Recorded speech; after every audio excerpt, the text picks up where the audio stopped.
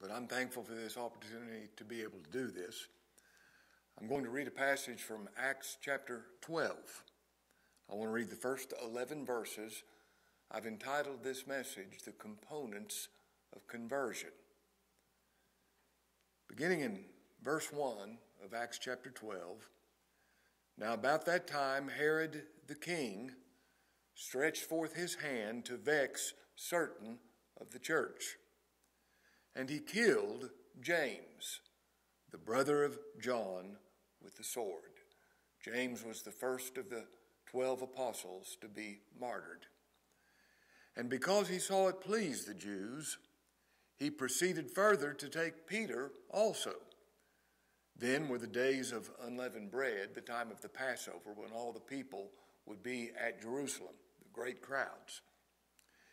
And when he had apprehended him, he put him in prison and delivered him to 4 quaternions of soldiers to keep him, 4 groups of 4, intending after Easter to bring him forth to the people. Peter therefore was kept in prison, but prayer was made without ceasing of the church unto God for him. And when Herod would have brought him forth, the same night Peter was sleeping between 2 soldiers, bound with 2 chains, and the keepers before the door kept the prison. And behold, the angel of the Lord came upon him, and a light shined in the prison. And he smote Peter on the side and raised him up, saying, Arise up quickly. And his chains fell off from his hands. And the angel said unto him, Gird thyself, and bind on thy sandals. And so he did. And he saith unto him, Cast thy garment about thee, and follow me. And he went out and followed him, and wist not that it was true, which was done by the angel. But he thought he saw a vision. He didn't even know whether this was physically taking place. When they were past the first and the second ward, they came unto the iron gate that leadeth unto the city, which opened to them of his own accord. And this iron gate, miraculously, by the hand and power of God, opened itself to let Peter out. And they went out and passed on through one street, and forthwith the angel departed from him. And when Peter was come to himself, he said, Now I know of a surety that the Lord hath sent his angel, and hath delivered me out of the hand of Herod, and from all the expectation of the people of the Jews. I'd like for us to pray together. Our merciful Heavenly Father, we come into your presence in Christ's name, and we're so very grateful for the salvation that's in him. And we ask in his name that you would cause your gospel to be preached in the power of your Spirit, and that you'd bless this message to our hearts for your glory and our good. Lord, we confess our sins. We pray for forgiveness and cleansing. And Lord, we're so thankful that you're God, that you're in control of everything. And we ask for your mercy on this world, that your will would be done for the advancement of your gospel as we know it will. We thank you for all your glorious attributes. We thank you for the salvation that's in your Son. Now bless us for Christ's sake. In his name we pray. Amen. The components of conversion. By conversion, I mean what takes place in our experience when we go from being dead in sins to life in Christ, seeing his glory, trusting him only, loving his person. Now, this is the story of every believer. I know it's a miraculous historical event that took place, and these things literally took place. But in what took place, we're given the biography of the experience of every believer. Now, if you're a believer, you're going to see this is your experience. And if you're an unbeliever, you can see what you are and what the Lord needs to do for you. And if you see that, you will ask him to do it for you, without question. Now, verse 1, now about that time, Herod the king stretched forth his hands to vex certain of the church. Now, there are 3 Herods in the New Testament, and all of them are related. And this is the Herod at this time. He was going to vex certain of the church, and the scripture says he killed James, the brother of John, with the sword. John was the first of the disciples to lose his life for the cause of Christ. And because he saw it pleased the Jews, Herod saw that it pleased the Jews. The Jews were very happy that he'd killed James. He proceeded further to take Peter also. You see, he saw that it was politically advantageous to him, and so he was going to get Peter and kill him, thinking he could please the Jews even more. Then were the days of unleavened bread. It was the time of the Passover, when all of Jerusalem was so crowded. And when he had apprehended him, he put him in prison and delivered him to 4 quaternions of soldiers to keep him, intending after Easter to bring him forth unto the people. Now, sometime before this, Peter had been miraculously delivered from prison. You can read about it in Acts chapter 5. And I'm sure Herod had heard about this, and he wanted to do everything he could to make sure that didn't take place. So he had 4 groups of soldiers, 4 each. 2 would be chained to him, and the other 2 keeping the door. I suppose a 6-hour shift for each group of 4, but he had 16 soldiers watching over Peter to make sure this did not take place. And he wanted to bring him forth to the people at the Passover, right after the Passover, when many people would be there, and many people would be happy about this. Peter, therefore, was kept in prison, but prayer was made without ceasing of the church unto God for him. Now, whatever the Lord does, he moves his people to pray for it. And here the church is praying for Peter at this time. Verse 6, and when Herod would have brought him forth, the same night Peter was sleeping between 2 soldiers, bound with 2 chains, and the keepers before the door kept the prison. Now, I love this side of Peter. Peter knows the next day he's going to be executed. And there he is in prison, both hands chained to a different guard, sleeping soundly, knowing he was in the Lord's hand. I will both lay me down to peace and sleep, for thou, Lord, only maketh me to dwell in safety. I'm sure Peter thought that as he slept soundly on the night of his execution, knowing that he was in the Lord's hands, and whatever the Lord willed to be done would be done. And Peter was just fine with that. There he lays sleeping. And behold, verse 7, the angel of the Lord came upon him, and a light shined in the prison. And he smote Peter on the side. He didn't just gently tap him. He smote him on the side and raised him up, saying, arise up quickly. And his chains fell off from his hands. Can you imagine what that must have felt like? Now, what were the guards doing this time? I don't know. Maybe they were so terrified they couldn't move. But Peter's shackles fell from his hands, and the angel said unto him, gird thyself and bind on thy sandals. And so he did. And he saith, cast thy garment about thee, and follow me. And he went out and followed him, and wist not that it was true which was done by the angel. He didn't know if I'm experiencing a vision or if this is actually happening to me physically. He wasn't sure. He thought he saw a vision. And when they were past the first and the second ward, they came into the iron gate that leadeth unto the city, this big iron gate between the city walls. And the scripture says, of his own accord, he opened to them. This gate opened of its own accord, made open by the power of God. An unseen hand opened this gate. And how do you think Peter felt as he watched that gate open for him to go out? which opened to them of his own accord, and they went out and passed on through one street, and forthwith the angel departed from him. And when Peter was come to himself, he now knew this literally took place. He said, "Now I know of a surety that the Lord hath sent his angel, and hath delivered me out of the hand of Herod, and from all the expectation of the people of the Jews." Now I've given the narrative of this event.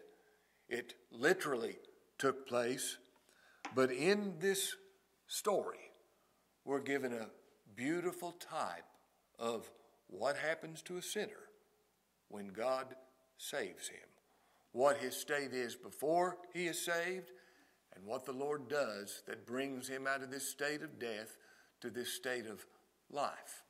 The components of conversion. Now, the first thing that I would notice is Peter is asleep, in prison, bound with 2 chains.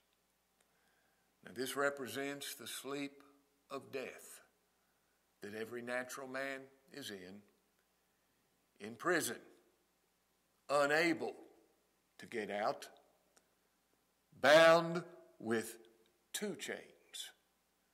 And every man that is dead in sins, in the prison, unable to get out, is bound with 2 chains. Those 2 chains are the law of God and his own sinful nature. He cannot escape those 2 chains. Now, what happened in the Garden of Eden when Adam ate of the fruit? Well, God said, "In the day you eat thereof, you shall surely die." Now, we know he did not die physically that day, nor did he experience eternal death, the pangs of hell that day, but he did die spiritually. He experienced spiritual death. And that spiritual death that he experienced, he no longer had a spirit. He no longer had spiritual understanding. That his spirit died, and his sinful nature is what is passed on to all of his descendants. You and I are born into this world spiritually dead. Now let me tell you something about that. That completely blows out of the water the idea of free will. You have a will, no doubt. I have a will. And when we act, we do what we want to do. We're not forced. We do what we want to do. We have a will. But that will is controlled by an evil nature. That's the state of all men by nature. The very idea of free will is ludicrous. We're born into this world dead in sins, the will that we have. True, we do what we want to do. A tiger does what it wants to do. If a tiger wanted to eat grass, it could, but it's against its nature. And that is our state, dead in trespasses and sins. Now, spiritual death speaks of 2 things: spiritual depravity, and total inability. Now, this is the way you and I are born into this world, totally depraved and totally unable. Totally depraved. Jeremiah chapter 17, verse 9 says, "The heart is desperately wicked, deceitful above all things. Who can know it?" Now, the heart, that represents the whole man. That represents the understanding. That represents the affection. That represents the will. The heart of man is desperately wicked, deceitful above all things. Somebody says, trust your heart. If you do, you're a fool, because the scripture says he that trusts his own heart is a fool. Deceitful above all things. Who can know it? Total depravity. Now, what that means is the way you and I are born into this world, we cannot not sin.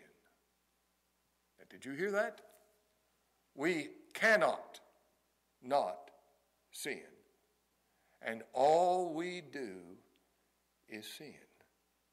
Our mind is depraved, our affections are depraved, and our will is depraved.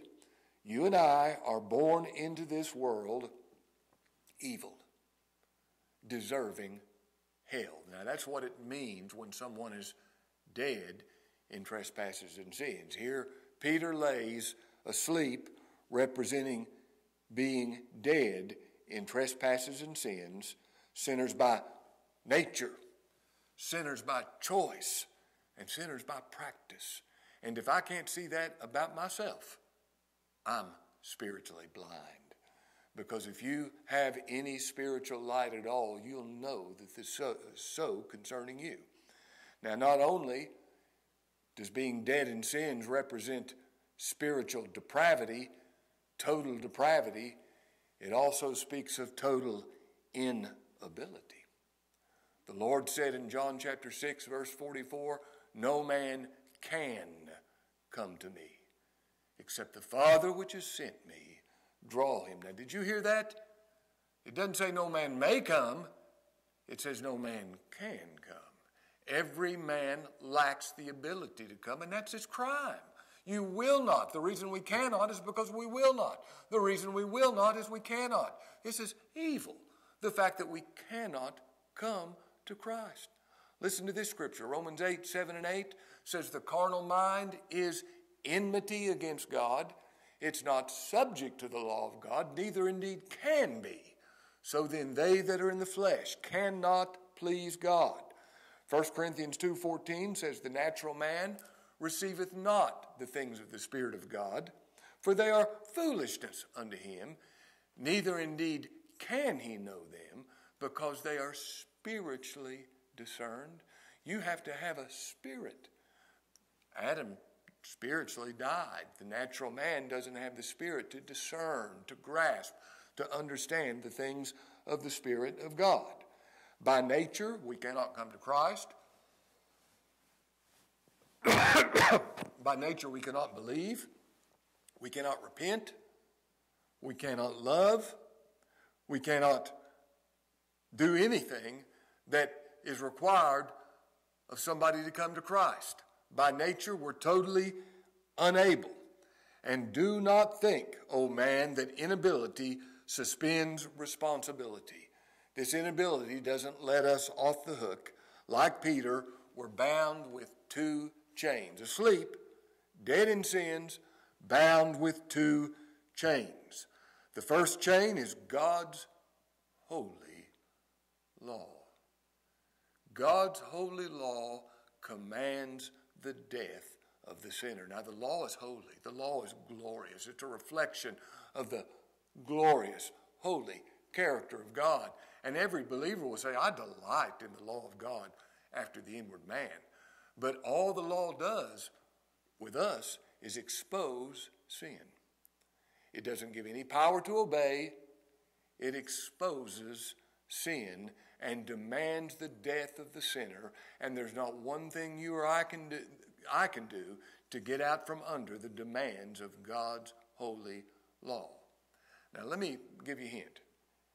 If you think you've kept one commandment one time, you're completely ignorant of God's holy law. You have no understanding of God's holy law. The law demands the death of the sinner. And somebody says, God's too strict. No, he's not. The problem's not with God. The problem's with the sinner.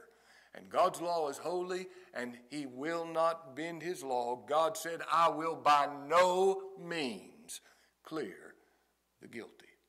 Now, that's the first shackle that is on the man dead in sins, God's holy law. I love the way the scripture says the strength of sin is the law. And then Paul said, moreover, the law entered that sin might abound. Not restrain sin, but it abounds. It shows that there's nothing there but sin. Now, that's the first shackle on a man dead in sins. And the second shackle is I'm bound by my own sinful nature. I can't change my nature. Jeremiah 13:23 says, can the Ethiopian change his skin or the leopard his spots? How then can you do good who are accustomed to doing evil? You see, the scripture says, because of our nature, there's none righteous. No, not one.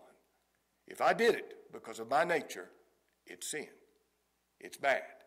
God saw, Genesis 6:5, God saw the wickedness of man was great in the earth, and that every imagination of the thoughts of his heart was only evil continually. Now, this is the picture we have of Peter, and this is the natural man, dead in sins, imprisoned, shackled by two chains, the holy law of God and his own sinful nature, and he cannot get out. Now, should he be held responsible if he's in that kind of condition? Can God hold him responsible? 1,000 times yes. But let's go on reading verse 7. Now here Peter is, dead, shackled by two chains, in a prison that he can't get out of. Verse 7, and behold, the angel of the Lord came upon him. Now, if I'm brought out of this state, it's because the angel of the Lord Jesus Christ, by his Spirit, God the Holy Spirit, will come upon me. Now, here's the key to conversion: the Lord coming upon you. And what that makes me do is say, Lord, come upon me. Don't leave me to myself. Come upon me. Verse 7, the angel of the Lord came upon him, and a light shined in the prison. Now, the first thing that took place when the angel of the Lord that came upon him was light. What was the first thing that took place in the physical creation? What is the first thing that came? God said, let there be light. That's how the first creation begins, and that's how the second creation begins. Light. Light as to the true character of God, light to the true character of man, and light to how God saves sinners by Christ Jesus the Lord. There's no salvation, there's no spiritual life apart from light. Now, all the light we have is the light of the cross of the Lord Jesus Christ. Now, here's our light. You want to know the character of God? Look to that one hanging on the cross. There I see every attribute of God manifest. I see the holiness of God. I see his hatred of sin. I see the fairness of God. He treats all men the same. He's not a respecter of persons. Even when sin is found on his son, he kills him. What respect we have for God. I see the justice of God. He's not going to let sin go unpunished. But I see the love of God, that God would give his son for sinners such as we. I see the grace and the mercy of God. I see the wisdom of God in him making a way to be just and honor his holy law and yet justify someone as sinful as me. I see the power of God to put away sins and to make a sinful man just like the Lord Jesus Christ. Every attribute of God is displayed in the cross of Christ. Oh, in the cross of Christ, that's where I have light about myself. There I see what I really am. I don't see what I am by the bad things I do, and I do bad things and I wish I didn't do them, and I pray for forgiveness and cleansing, and I don't want to sin against God, but I don't get a real look at what I am by the bad things I do. I get a look at what I am by the cross of the Lord Jesus Christ. Their man, when left to himself, their Todd, when left to himself, would put to death the Son of God to take his place. The cry of every natural man is, we will not have this man reign over us. We see the truth about ourselves in the cross, but oh, how clearly we see in the cross of the Lord Jesus Christ. This is light. How God can be just and yet justify somebody that's guilty, like me, through the work of the Lord Jesus Christ on the cross. You see, my sin God took my sin and placed it in his Son, who his own self bare our sins in his own body on the tree. And what did he do with that sin? He put it away. He made it not to be, and he takes the very righteousness of his Son and gives it to me. And now the holy law of God looks me over and says, there's no fault, there's no sin. He is perfect. And I'm given a nature, a new nature that believes the gospel, a heart that was not there before. Now notice when the angel comes, he smote Peter on the side. He didn't gently nudge him, wake up, Peter. He smote him on the side. And in this same chapter, chapter 12, verse 23, let's look at how this word is used. And immediately the angel of the Lord smote him. Speaking of Herod, the angel of the Lord killed him because he didn't give God the glory. And immediately the angel of the Lord smote him because he gave not the glory, and he was eaten of worms. The process of decay was sped up. He was eaten with worms and gave up the ghost. So this thing of smiting is not just gently nudging. Now here's what happens. When you're given life, you see that you are dead. When the commandment came, Paul said, he said, I was alive without the law once, but when the commandment came, sin revived, and I died. I died to all hope of self-salvation. I find out by the light that I am dead in trespasses and sins. I find that I personally am totally depraved and unable. It's not just a doctrine I subscribe to, it becomes my reality. I find out this is the truth regarding me.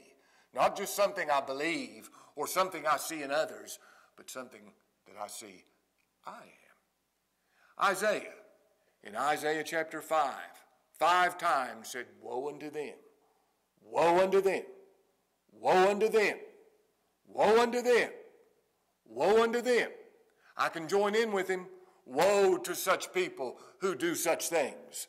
And then after he saw the Lord in Isaiah chapter 6, he said, woe is unto me. I am a man of unclean lips, and I dwell in the midst of a people of unclean lips. I'm undone. Woe is unto me. I'm done. I'm cut off. Mine eyes have seen the King, the Lord of hosts.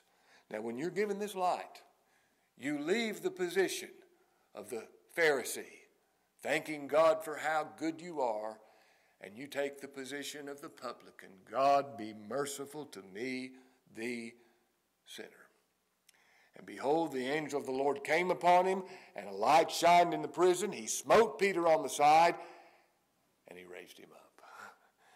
This is the same word that's used with regard to the resurrection of the Lord Jesus Christ. He raised him up, saying, rise up quickly, and his chains fell off from his hands. Now, when Christ was raised, I was raised up. And then he told me to raise up. Two resurrections here. The resurrection of Christ. Now here is all my salvation. This is the only thing that satisfies me. That when Christ was raised from the dead, that signified that God was completely satisfied with everything he did. He wouldn't have raised him up if he hadn't made a complete payment of sins. And now God's law says there's nothing to condemn him for. He raised Christ up, and then he told me to be raised. Raised from the dead. This is spiritual resurrection. This is what the new birth is. A spiritual resurrection. Look at the way he says this. He says in verse 8, and the angel said unto him, I'm back in verse 7, and he raised him up, saying, arise up quickly. I love this, quickly. And his chains fell off. Now, when you hear the gospel, you respond quickly. You don't wait for something to happen. This is so important. You don't wait for something to happen. You rise up quickly. You believe on the Lord Jesus Christ right now. Now, as long as you're dead in sins, You're going to be thinking about what all you need to do before you can come to Christ. You're going to need to give up this sin.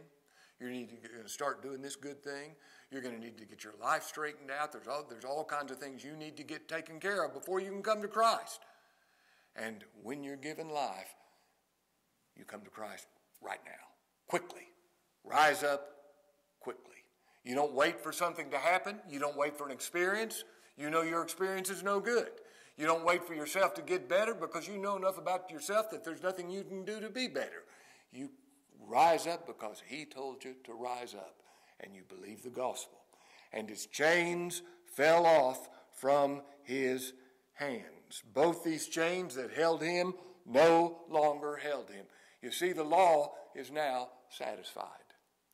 Christ kept the law perfectly for me, and I have a perfect righteousness before God.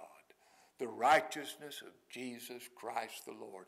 And the law looks me over right now and says, I find no fault in him. You know, people talk about trying to keep the law. I don't try to keep the law. I've kept it. Because when Jesus Christ kept the law, I kept the law. I have a perfect righteousness before God's law. A perfect obedience. Not simply an obedience counted to my charge, but it's me. He is my righteousness before God. That chain has fallen off, and the chain of my sinful nature has fallen off, not in the sense that I no longer have a sinful nature, but I've been given a new nature, created in Christ Jesus, a holy nature that now does what it could not do before. I now believe the gospel. I now love the Lord Jesus Christ. I now stay in a state of repentance. I now look to Christ only as everything in my salvation. I find myself believing. I find myself repenting. How come? Because if any man's in Christ, he is a new creation, a new creature. Old things are passed away. Behold, all things have become new. The songwriter put it this way, long my imprisoned spirit lay, fast bound by sin and nature's night. Thine eye diffused a quickening ray. I woke, the dungeon flamed with light. My chains fell off, my heart set free. I rose, went forth, and followed thee. Verse 8. And the angel said unto him, gird thyself. What is the believer called upon to do? To gird himself with truth, the truth of the gospel. And girding yourself has to do with being his servant. You are now his servant. Your one and only purpose in life is to serve him. Gird yourself. That's what the master says to his servants. Gird yourself and serve me. And bind on thy sandals. Now, he had to have his shoes. And we know what the shoes of the believer is. Paul tells us in Ephesians chapter 6, the shoes of let your feet be shod with the preparation, with the readiness is what that means, or the preparedness of the gospel of peace. Now, the only way I can walk through this world, the only way I can be ready is the gospel of peace. That's the only way I can walk, to know that my peace has been accomplished by Christ and that all God requires of me, he looks to his Son for. As you receive Christ Jesus the Lord, and that's how you received him, so walk ye in him. And what a comfortable pair of shoes this is. He says, gird yourself, bind on your sandals, and so he did. And he saith unto him, cast thy garment about thee. Be completely covered with this garment. Now, that represents the robe of righteousness. The fine linen, clean and white. The wedding garment, the righteousness of the Lord Jesus Christ covering me, so that's all you can see. That's all every believer wants. Oh, that I may win Christ and be found in him. When God comes looking for me, this is the only way I want him to see me, in his Son, having nothing but his righteousness. not having my own righteousness, which is of the law, but that which is through the faithfulness of Christ, the righteousness which is of God, by faith. Cast thy garment about and follow me. Now here is the life of the believer, following the Lord Jesus Christ. And I know this about following. There's only one way you can follow someone, is if you keep your eyes on them. You don't look at your feet. You don't look at the side to others. You keep your eyes on him, looking unto Jesus, the author and the finisher of our faith. That is the life of the believer. That's all I want to do, is follow the Lord Jesus Christ. And he went out, verse 9, and followed him. And he wist not what it was true, which was done by the angel, but he thought he saw a vision. He said, am I even experienced this? I don't know. And when they were past the first and the second ward, these groups of soldiers, they just walked by him. They didn't have anything to say. Could they not see him? I don't know. But they just walked by these two wards of soldiers. And they came unto the iron gate that leadeth unto the city, which opened to them of his own accord. Now what must that have been like? They walk past two guards of soldiers, and they stand before the iron gate, and all of a sudden it opens all by itself with no human help, no human hand. They watch this gate open, and they know who's opening it. This is the Lord doing this. No human help, no human hand. This is the Lord doing this. And they went out and passed on through one street, and forthwith the angel departed from him. And when Peter was come to himself, he now knows this is real. This is not just a vision. This is real.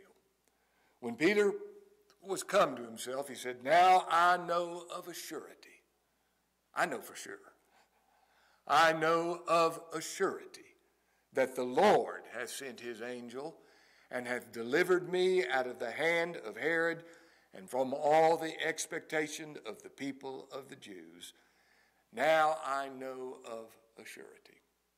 Now let me tell you when you'll have assurance. You will have assurance of your personal salvation when you believe the Lord did it all, and it didn't have anything to do with your works. He brought you from this state of death to this state of life, and he opened the gate. He did it all. Now, when the Lord said, it is finished, you know what that means? There's nothing left for me to do. The only thing that gives me assurance is that he did it all. You leave me with one thing that I need to do, I have no assurance. I'm afraid I'm not saved. I'm afraid I don't have what it takes. But you tell me that he did it all, that he opened that gate with no help from me, and I'm brought into glory by what he did. Only I have assurance. Now I know of a surety that the Lord is the one who did this. Now here we have in this passage of Scripture, yes, a historical event that's quite miraculous and impressive, but even more so, we have a biography of what every believer experienced. Here we have the components of conversion. Let's close in prayer. Lord, we ask in Christ's name, the name that's above every name, that you would give us life, unshackle our arms held by thy law and by our sinful nature. Cause us to be raised with Christ, and cause us to be raised spiritually by your Spirit. Enable us to gird on the belt of truth, and put on our sandals, the gospel of peace, and be completely covered with the covering of thy righteousness. Lord, enable us to behold you opening the gate and us coming in by your grace. Lord, enable us to do this for Christ's sake. Bless us for Christ's sake. We give thanks for him. In his name we pray. Amen.